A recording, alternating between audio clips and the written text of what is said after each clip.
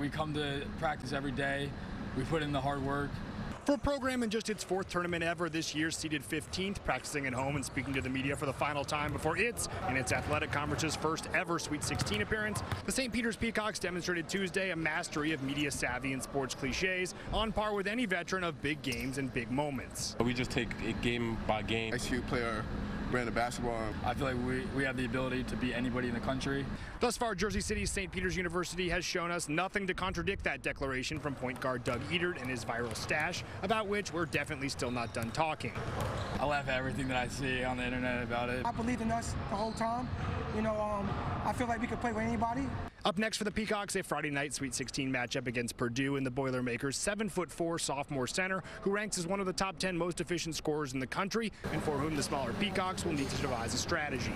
I don't know yet. We're still trying to figure it out. Head coach Shaheen Holloway also admitted to still trying to figure out the magnitude of the moment and the brightness or size or whatever modifier makes this cliched metaphor more significant of this moment. You know what? It really didn't hit me yet. Like I'm still living in the dream. As a kid playing basketball, you dream of moments like this. I don't know if I ever dreamed of this. There's always upsets and stuff, but I feel like what we're doing is really special. The Peacocks leave for Philadelphia on Wednesday, and thanks to all those in this city, this state, this region, and all those across the country who expressed their support for this Cinderella as it attempts to keep dancing. In Jersey City, I'm Matt King, Fox 5 News.